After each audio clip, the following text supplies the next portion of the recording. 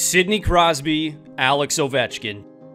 Two first-ballot Hall of Famers, the faces of their franchises, and for 15 years now, the faces of the NHL. Crosby has an argument for best all-around player ever, and Ovechkin, quite likely the best goal scorer ever.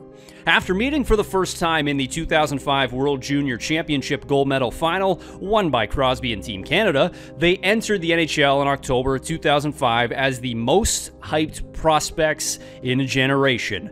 First overall picks, a year apart, they delivered from the starts, and they are still delivering today.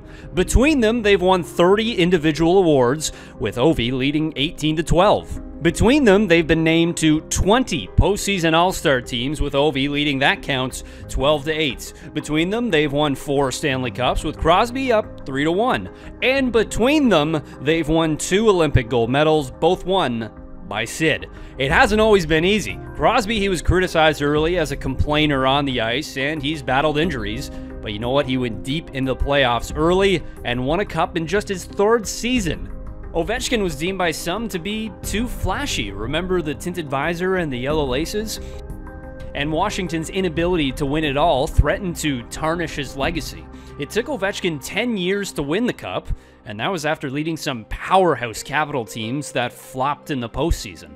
But to say the least, these guys have seen their fair share of successes. This is the story of 2 of the greatest and ongoing concurrent careers in NHL history.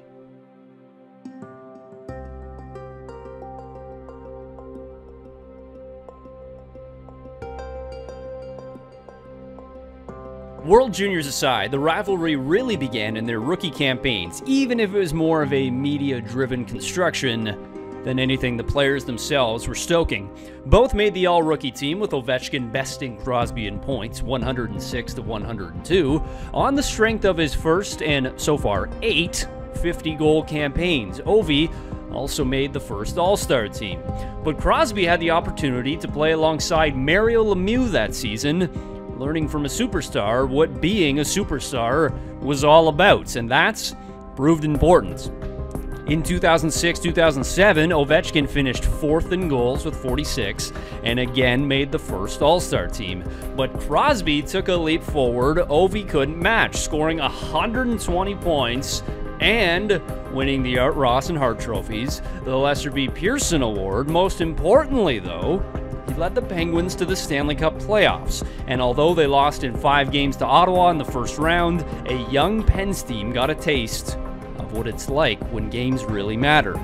The next season, Ovi went off. 112 points, the Rocket Richard, Hart, Art Ross, and Lester B. Pearson trophies. No one had scored more goals in a campaign since Mario 11 years earlier. If he hadn't already, the Great Eight, he had arrived. For Crosby, however, the regular season was something of a bust. Yes, he dominated, barely finishing 2nd in points per game to Ovechkin, but he suited up for just 53 games following a high ankle sprain in January that cost him all but 7 games in the second half.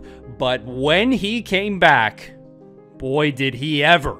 The next season, 2007-08, Ovechkin's Capitals made the playoffs for the first time, but Crosby's Penguins did him 3 rounds better, getting all the way to the Stanley Cup final before falling to Detroit's stacked, veteran-laden lineup in 6 games. To that point, any rivalry between the two had been more or less limited to their eye-popping play on the ice. If the pair had anything going on behind the scenes, well, it was muted by their back-and-forth statistical feats and the Capitals' relative lack of team success. But that changed some late in February 2009. With Ovechkin en route to another season of mantle ads, second straight Richard, Hart, and Pearson wins, the pair tangled on the ice and in the media after facing off during the season's dog days. With Crosby ending a shift on February 22nd, Ovi gave him a quick jab to the shoulder. Crosby turned, pushed his rival, and before any words could be exchanged, Ovi grabbed Crosby, and then the two were split up. The pair would make headlines following the game with their comments. "What can I say about him?" Ovechkin said. "He is a good player, but he talks too much." Crosby retorted, "Like it or lump it, that's what he does. Some people like it, some people don't. Personally, I don't like it. A little over 3 months later, in May, the NHL's two brightest lights moved their war of words on the ice as they went head-to-head in the playoffs for the first time, and they delivered in spades. Following hard-fought first-round series that saw the number 2 seed Capitals pushed to 7 games by the Rangers and the 4th-seeded Penguins going 6 against the Flyers, the stage was set for Washington-Pittsburgh in round number 2. Game 1 ended in a 3-2 victory for the Capitals, with Crosby and Ovechkin trading goals in the first period. Game 2 would go down in history as one of the greatest mano-a-mano performances in playoff history. Another one-goal game was overshadowed by dueling hat tricks from the two superstars. Crosby opened the scoring in the first. Ovechkin tied it early in the second. Crosby put the Pens ahead again midway through the second frame before the Capitals potted 3 straight goals, 2 by Ovechkin, before the Pittsburgh captain finished off the night scoring in another one-goal Capitals win with his 3rd of the night. 2 players scoring 6 goals and essentially putting their teams on their backs. With Washington now up 2 games to none, though, it looked like Ovi had the upper hand. Crosby, he finished the series with 13 points. Ovi did him one better at 14. Those totals were the highest by any player since Theo Fleury's 14 points 14 years earlier. But the Great Eight's frustration would continue. As for Ovechkin and the Caps, it was a lost series. 3 of the next 5 games went to overtime, with the Penguins winning each and every one of them.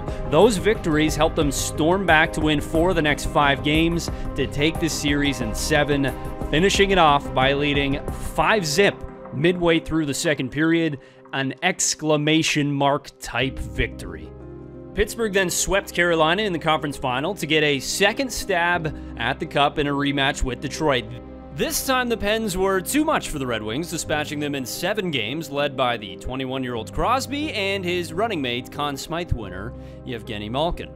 It took 7 seasons after that first playoff matchup for the Penguins and Capitals to face each other again in the playoffs, and then it happened 3 consecutive years. Those series went 6, 7, and 6 games each and provided pivotal to both Crosby and Ovechkin's legacies. The winner of each series went on to capture the Stanley Cup.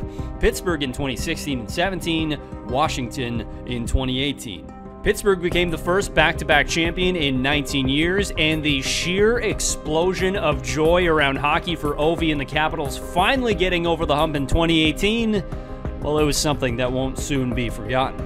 Now in their mid-30s, Crosby and Ovechkin, they show little signs of slowing down. Since entering the NHL, no player has scored more points than these two, and last season, Ovechkin, he won his 3rd consecutive Rocket Richard Trophy, while Crosby, he finished 13th in points per game despite battling a core injury that cost him 28 contests. While the league is turning over to the next generation of superstars, don't think for a minute that these two will let any player pass them by without a fight. As for their rivalry, safe to say that the fire still burns bright for both. They are ultra competitors after all, but they'll let their play do the talking.